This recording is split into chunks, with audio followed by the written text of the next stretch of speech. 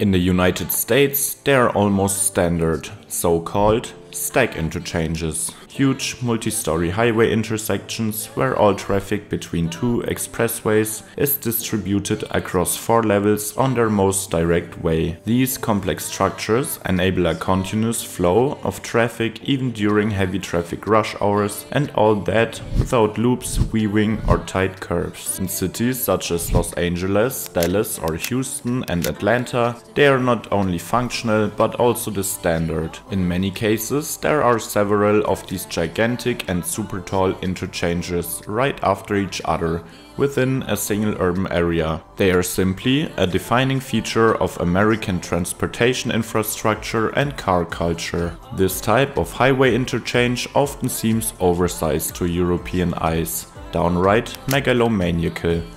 And there is a reason for that.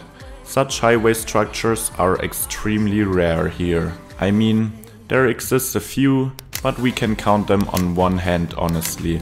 Unlike in Dallas, for example, where there are at least a dozen in one metro area.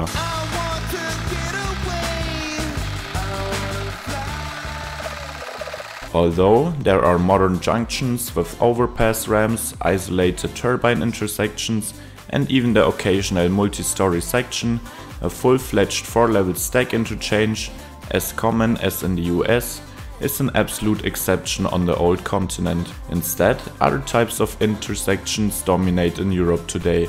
The classic cloverleaf, which became the standard early on due to its compact design and relatively low cost, or some more advanced solutions with 1 or 2 flyovers. But why is this the case? What distinguishes the European approach to highway construction from that in North America? In this video, we take a closer look at the reasons behind Europe's missing stack interchanges, and we answer the question of whether Europe is simply more pragmatic when it comes to road infrastructure, or perhaps just has less leeway.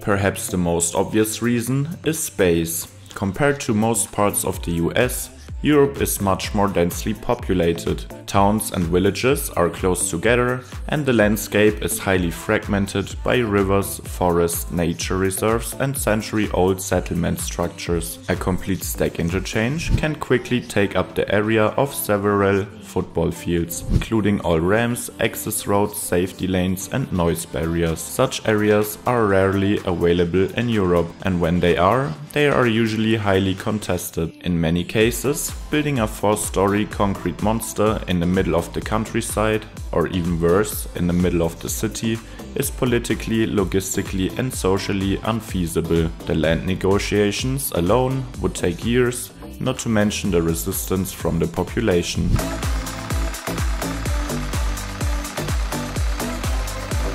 Another point is history.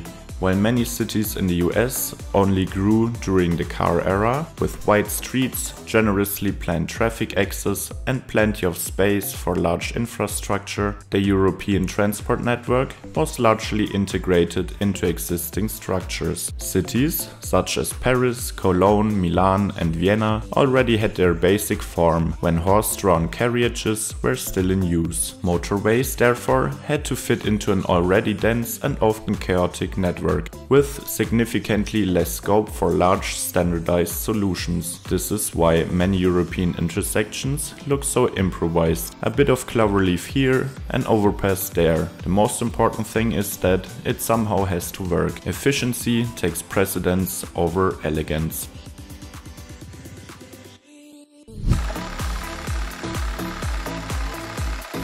A complete stack interchange costs many times more than a simple cloverleaf intersection, not only in terms of construction, but also in terms of maintenance. So, with a simple cloverleaf, you only need 1 bridge in total, which is a huge difference from 5 or even more bridge structures for a 4-level stack. And for many European countries, the sobering question arises, is it even worth it? Traffic volumes are sometimes high, but rarely as extreme as in megacities such as Los Angeles, DFW or Houston. Instead, they prefer well thought out, smaller solutions, turbine intersections, half stacks or modernized cloverleafs with flyovers, so a simple cloverleaf with overpasses for particularly congested routes, or a mix of everything in between. This saves space and money, but is obviously not as visually impressive. Added to this is the European planning culture, environmental regulations, citizen participation,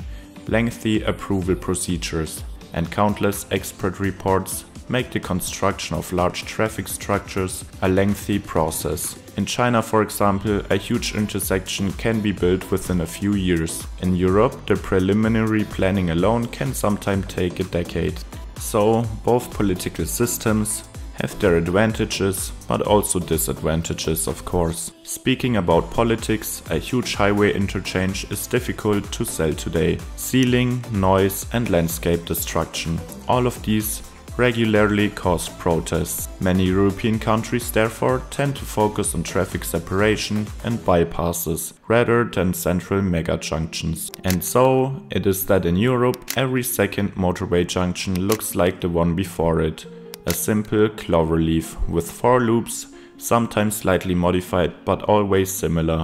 This design dates back to the early years of highway construction and became the wide standard due to its simplicity and space efficiency. It is inexpensive, works mostly well, but offers no wow factor. Flying over it with a drone, one sees pragmatic boredom rather than technical fascination.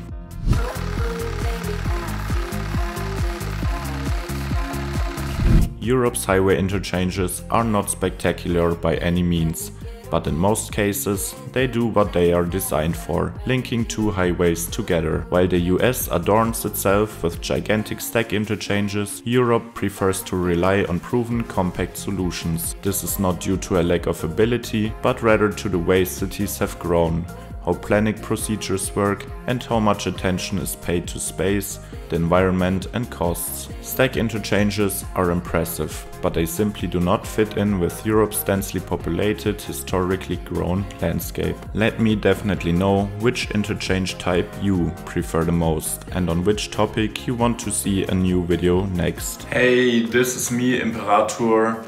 If you really like this video, let me know in the comments or hit that like, hype or subscribe button. But if you really want to support my work, you could consider supporting me on Patreon or per channel membership. With the support over there, I can really focus on making more videos like that and grow as a channel. So I want to thank all the wonderful people who already decided to support me on Patreon so much. You're absolute legends.